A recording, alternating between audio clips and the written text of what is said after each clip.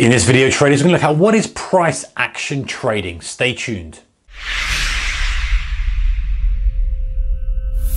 Hey traders, a very warm welcome to you. So, talk about price action a lot. What exactly is it? How does it differ from other types of trades? What are the benefits? What do we look for? What's the overall theme around it? So price action is defined in different ways. If you look on the internet, you kind of see some different definitions, but ultimately it's trading the money flow or the market movements from price movement alone. I know it seems like a little bit of a contradiction there, but what we're fundamentally doing is we're just looking at price, how price is responding to different events, how it's responding to external catalysts, how it's responding to key levels of support and resistance, how it responds to buyers, how it responds to sellers. It's the price response to something that makes the price action trading strategy so powerful. How does the price respond to the open, to the gap, to the open, to the high, to the close? How does the price respond in the last 5 minutes? All this kind of stuff is the data we take. It's price action and price response to specific areas or events that matter so much. So how do we do it? So theoretically speaking, or kind of, I guess, textbook, is we're not using any indicators for price action. For me, it might be a little bit too strict. I think that you can have some indicators and still understand price action. What that really means is you're not making choices and decisions and trading triggers from just indicators. You're understanding that the indicator is derived from price and you're using it as a tool and a guide. So I don't think you can strictly have to say I've got no indicators on there, but what you're saying is we're not just taking crossovers or this or that or the other. So what exactly are we looking at? So before we get to this, which is the kind of golden section, if you like, we're looking at candlestick patterns, chart patterns, and the combination of those. So how price is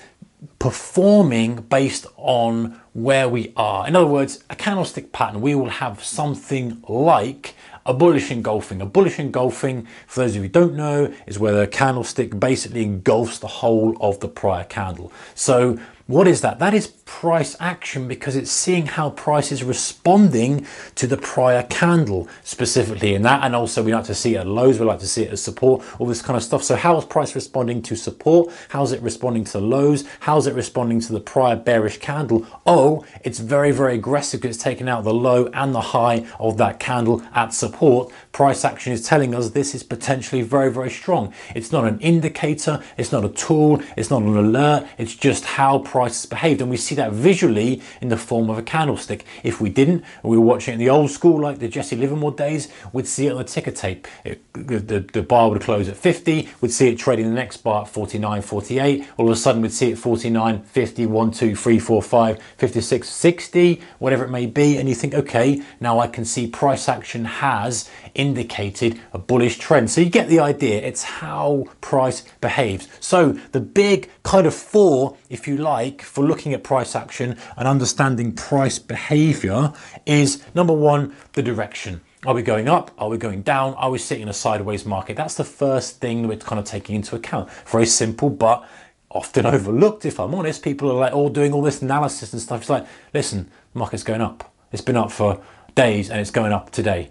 You know, there's no more assessment needs to be made, just need to find an entry for long or stay out of the thing. You know, sometimes it's the simplest things that can keep us out of trouble and make us the money. So up, down, sideways, what's going on? The speed. So is it slow? Is it fast? In other words, if we're looking at kind of one candle, that example of the bullish engulfing, that would be fast because we've taken out kind of one candle of range, and perhaps we take out 3 or 4 candles with one big candle, we'd tick that as fast. And if we kind of had multiple days like that on multiple candles, we'd look at the angle of the trend, the angle of the move, whether it's an aggressive kind of really burst of power, or is it kind of a shallow lift off the lows.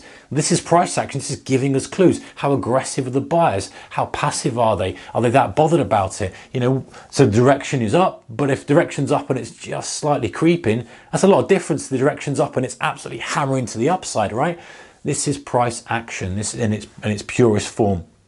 So fast, and the angle. Number 3, volume. So whilst this is not strictly price action, and bear with me on this one, volume to me doesn't necessarily mean contracts traded. It means the speed that the contracts are being traded, the trade speed and the quantity. So not only the quantity on the volume bar that you'd have on your bottom, and yes, probably strictly not price action as such, but I think the relationship's so strong, it can't ignore it. We've got good, strong volume. We've got a good, fast pace, an aggressive angle to the upside. That's a lot different to if we've just got, a move to the upside, but there's no volume. There's nothing coming into it. It's very, very slow pace of trade. It's kind of pointing to the upside, but it's just ticking up slowly in chunks, as opposed to like lots and lots of trade and really aggressively moving. That's a lot of difference. So not only volume as in quantity, but also in speed of trade flow. And then number 4, position. So important, which is why I think I'm sort of debating in my head here if this is the most important. It's got to be one of the most important things, guys. Position.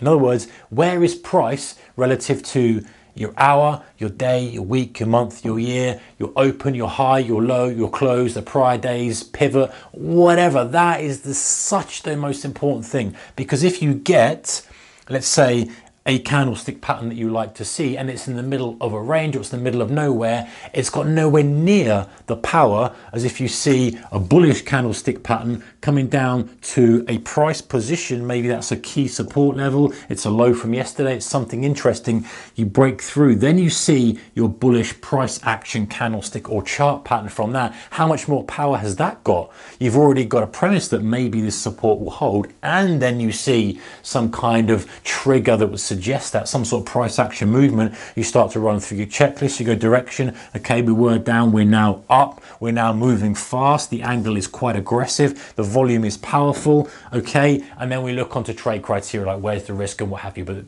that's a separate topic altogether. So price action trading is purely looking at how price is moving relative to different inputs, different variables, different price positions, different key levels, different external catalysts. One thing I hadn't mentioned is an external catalyst, like good news comes out, the price goes down, it's telling you something. It's just price action, but it's relative to the news that's come out. Everyone's expecting good news, the price goes lower. What can we deduce? That thing's weak. Okay, that's it, guys. Price action, well worth investigating. This is my favorite form of trading. I think it's the purest form, and I think that if you can grasp it and understand it and really get to grips with it, you can build from it. Even if you decide to further on, should I say, to choose to trade with some other method, at least you understand the fundamentals and you get more of a feel of how supply demand works, how price responds to different levels, and really get a feel for price action as a kind of raw, useful skill in your trading. All right, guys, give it a thumbs up if you like this. Thank you very much. Appreciate that. And I'll see you in the next one. Take care. Bye-bye.